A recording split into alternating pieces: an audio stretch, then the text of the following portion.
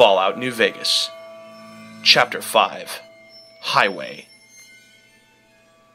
That was Johnny Bond and his Red River Valley Boys with a little number called Stars of the Midnight Range. This is Radio New Vegas, and have I got news for you.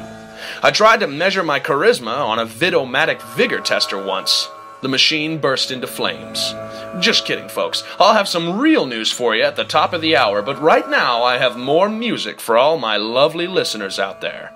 In New Vegas, we know the pain that numbers can bring us. Well, so does Guy Mitchell, who's got heartaches by the number.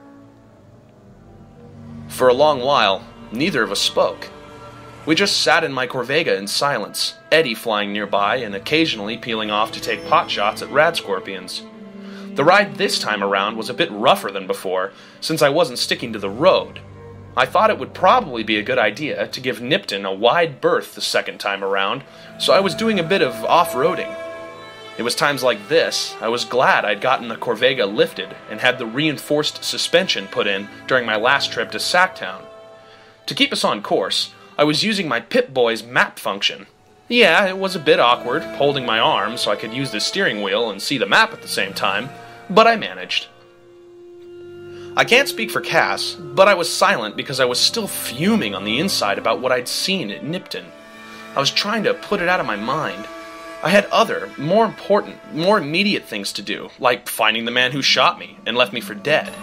I could actually do something about that. I couldn't do anything about the Legion, even if I wanted to. It was just too huge. It was an army, and I wasn't prepared to put my ass on the line for any causes right now, not unless that cause was my personal quest. Even so, what they had done to the people of Nipton, I just couldn't get the image of that boy nailed to a cross out of my head. I didn't even know his name. I never would, and it just got under my skin. So, Cass finally spoke up. Novak, huh? It took me a few seconds to even realize she was talking to me. Wait, what? Well, back at the Outpost Cantina, you said you were heading to Novak. She took a drink from her flask. Call me curious, but why? That's a whole lot of nothing out there, and it's an awful lot close to Legion territory. So, what's in Novak? Do you really want to know? I asked her, my eyes locked on the horizon in front of me. Well, I did ask. I'm looking for the man who shot me. There was a very long pause. The man who shot you? Twice, in the head. I turned to look at her, pointing at the scar on my temple and the scar on my cheek. She was just staring back at me, a look of disbelief on her face. You got shot in the head, twice. She spoke slowly and her voice was flat, almost like she was having trouble processing this information. And you got better. I nodded, though, truth be told, if I hadn't lived it, I would probably have trouble believing it myself. I got patched up by this doctor in Goodsprings. Even so, I was in a coma for about a week. 2 shots in the head without an autodoc is still a whole hell of a lot of patching. I hope you thanked him properly, she said, chuckling weakly and taking another drink from her flask. I thought about it and remembered how Doc Mitchell had mentioned he'd gotten more than enough caps to cover the operation and care from Victor. So, who is this snake? Put bullets in your head. He have cause, or... I was on my way to Vegas to deliver a package. He and a couple of thugs ambushed me, beat the shit out of me, took the package I was carrying and shot me in the head and buried me in a shallow grave. I woke up in Goodsprings about a week later. Fuck, that's a hell of a story. She brought the flask to her mouth, but stopped just short of taking another drink. She shook her head. Man, robbing a courier. That's just low. I mean, I know some fucking ruthless bastards, but you don't fuck with the one who brings you your mail. I mean, that's like basic caravan code. You don't screw with your supply lines. Any family or group he's with is going to get a black eye for it, one way or another. I nodded, turning my attention back to the horizon. Eddie was zooming around the car, flying rings around it. If I didn't know better, I'd say it was showing off. Cass took another drink, then continued. Hope this shithead knows what he's in for, from the both of us. That gave me pause. Both of us? Yup. Someone attacks one of us, they attack all of us. That's caravan code, and as far as I'm concerned, couriers apply as well. So you're damn right I'm gonna help you teach this fucker some manners. He got a name? You know, I didn't get the chance to ask, and he didn't introduce himself, I said, thinking. He wore a bad suit, though. Bad suit? Cass asked, finishing off her flask. She pulled a bottle of whiskey out of nowhere and started refilling it. What kind of bad suit? Black and white checkered jacket, tacky as hell. She shrugged. Well, if assholes had taste, we'd all be feasted on shit. I started laughing. I couldn't help myself, that just cracked me up. She even joined in, and when the laughs finally died down, she continued.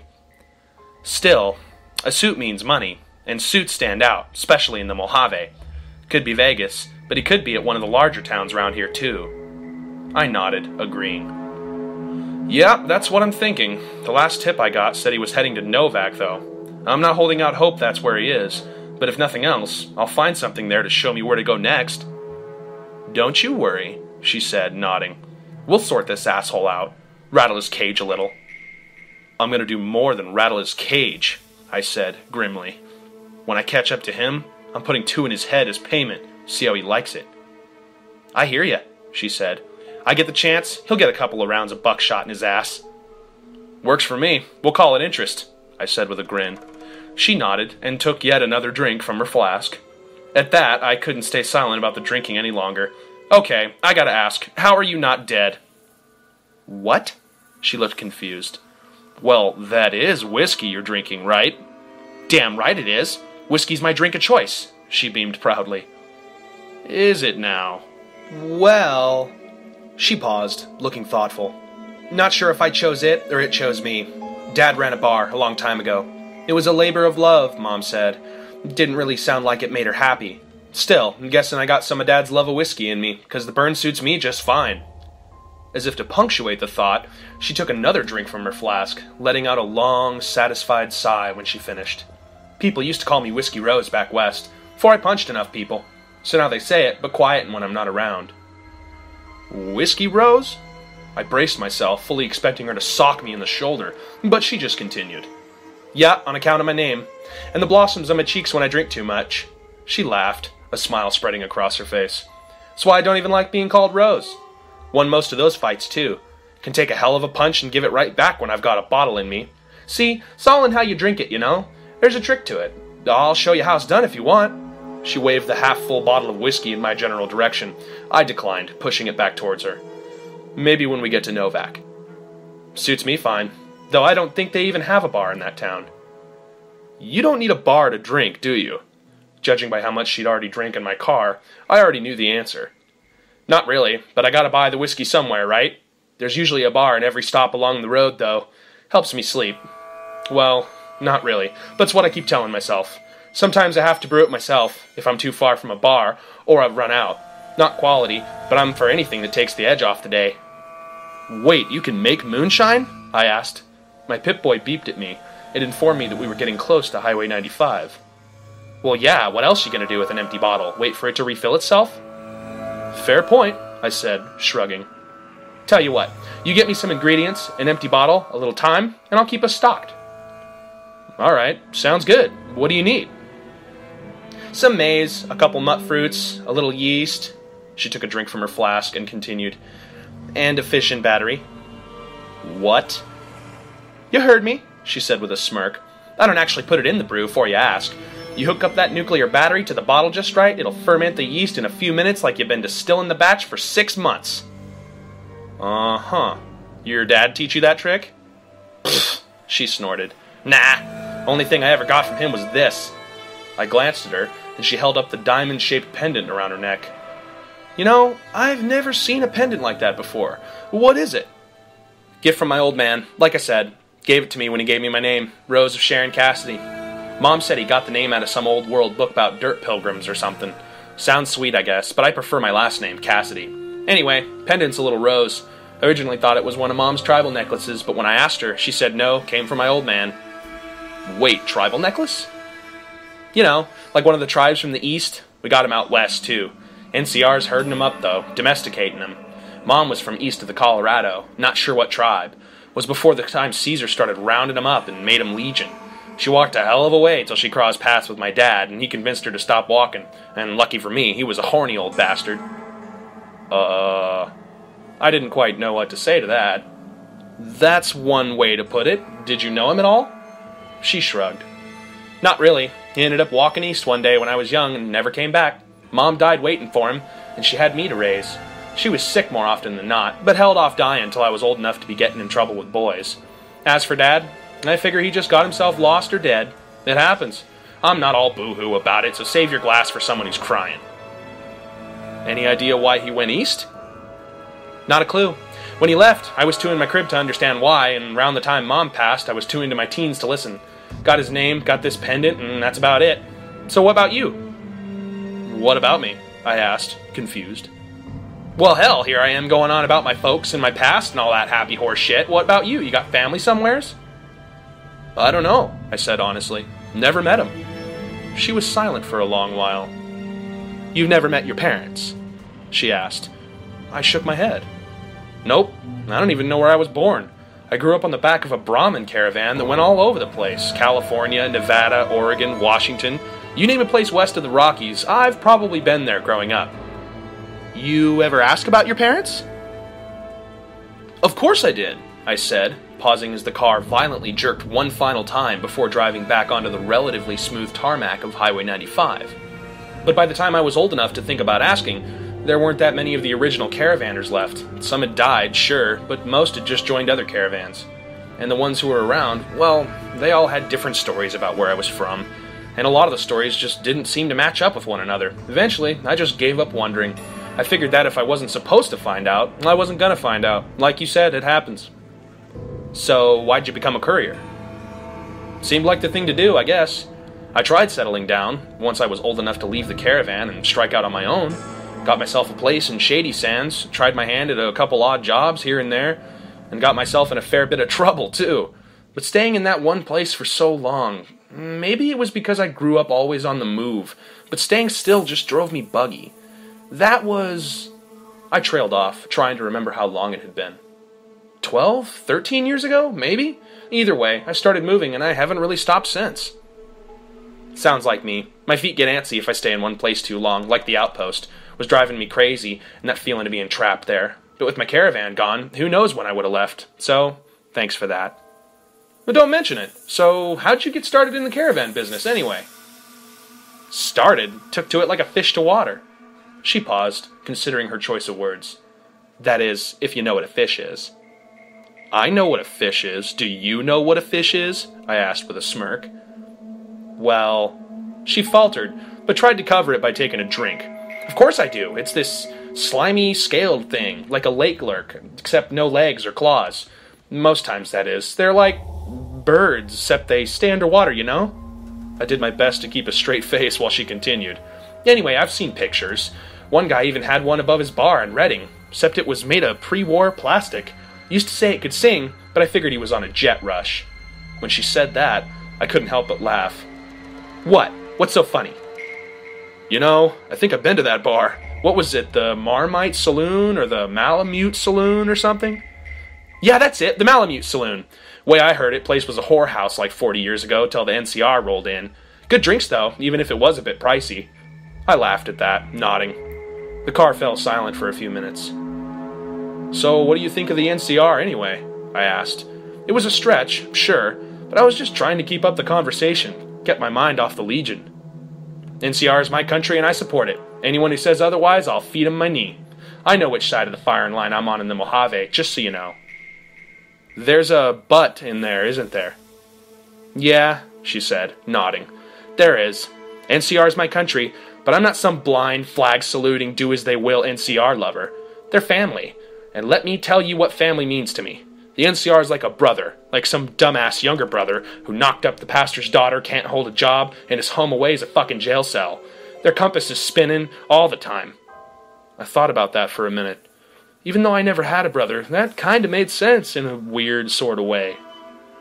So, what are you saying? They lack direction? She nodded and continued. It's been like that for a long while ever since Tandy died, but Kimball's been the worst.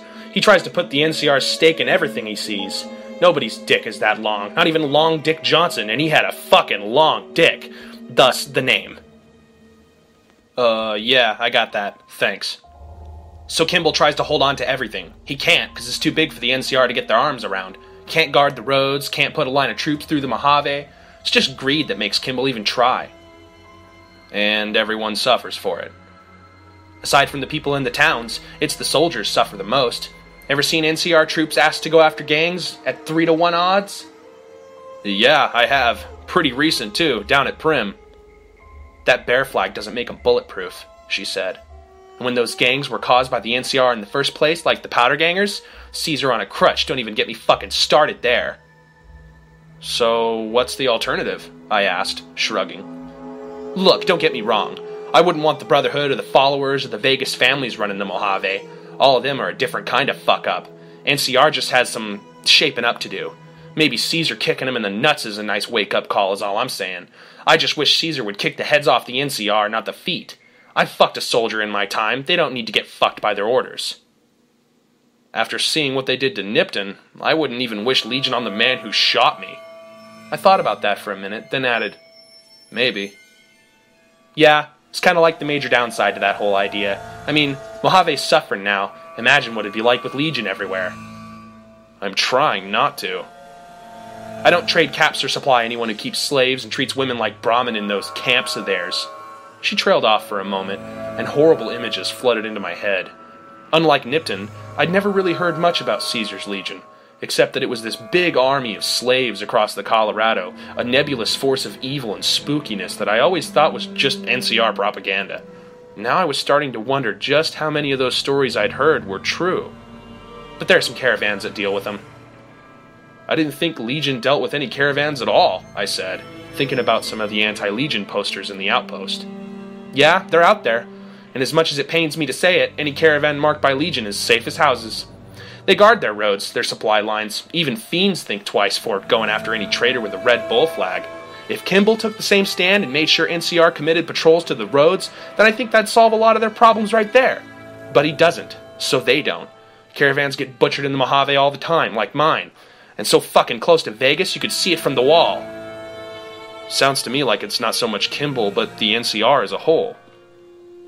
NCR tries, I guess, she said with a shrug, taking another sip from her flask. It's just that trying don't mean a good goddamn when you're paying your respects to the dead. In Legion, from what I've heard, they don't do the stop tolls on the roads or in the outposts like the NCR quartermasters do. You're lucky if you turn a profit. Sometimes, if a new officer gets assigned a route, fees just get worse. I'd much rather take the fees than get put on a cross, I said. Or burned on a pile of tires. Or have my head cut off. Know what I want? I want Kimball to make good on his campaign promises and get NCR to protect the roads like Legion does. Much as I hate the Legion, and trust me, I'd bet you any money I hate the Legion as much as you, caravan life would be a hell of a lot easier, as long as those companies were run by men. And that's the biggest issue I see. It's a shame, but I think there's people in the NCR who feel more strongly about this than I do, and I feel pretty fucking strong about it. What do you mean? Some caravans deal with Legion now because of the security they provide. If towns could get the same protection, a lot more tempting than you'd think. A bunch of people would be willing to side with the Legion to not have to worry about fiends or boomers or Great Khan attacks. It's not hard for some folks to sell freedom when the alternative is worse. Especially if being with NCR is going to get you on a Legion cross, I said, finishing her thought. She nodded, grimly. It's like, no matter what we do, we're going to get fucked. Legion will crucify your ass and NCR will tax it out from under you, and then the Legion will put you on a cross anyway for your trouble. Only if you stay in the Mojave, I said, trying to steer the subject away from the Legion. It was just making me madder. Something tells me you and I aren't really the type to stick around here if things go pear-shaped. That's true. You said you've traveled a lot, so have I. Passed through places enough times people sometimes pay me more caps to take something to the next town. That's kind of how my caravan got started. One day, it occurred to me I could scratch the traveling itch and get paid for it. Cassidy Caravans just sort of formed around me. So, how is the caravan life here? She shrugged. Up till my caravan got burned, I liked it. I'm not one for soft living, or soft men, let me tell you. Otherwise, I wouldn't be talking to you right now, on both counts. It took me a minute to parse what she'd just said. Miss Cassidy, are you flirting with me? I said, a wry grin on my face, half joking. I had no idea what grinning was doing to the scar on my cheek. For the first time, I was kind of glad I hadn't shaved in a few days, since it probably hid the scars. Somewhat.